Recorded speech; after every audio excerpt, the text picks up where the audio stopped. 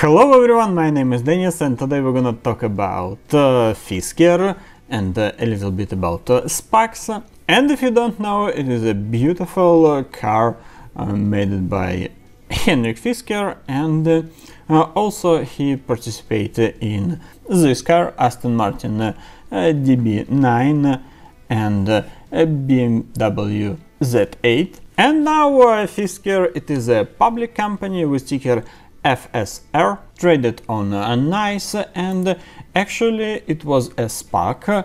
SPAC, it is a special purpose acquisition company, and Spartan Energy Acquisition Corp, it is a SPAC. And SPAC is a company without commercial operations, and it made only for make money on IPO and then buy some company.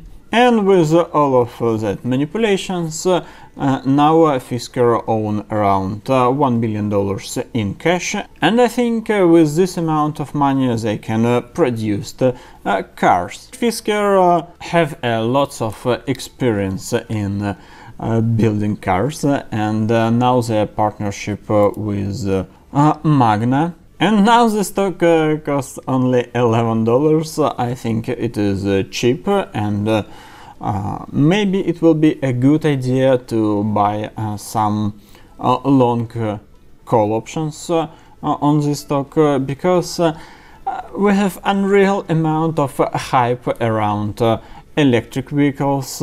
It is Tesla, it is NIO, it is Workhorse, and other companies.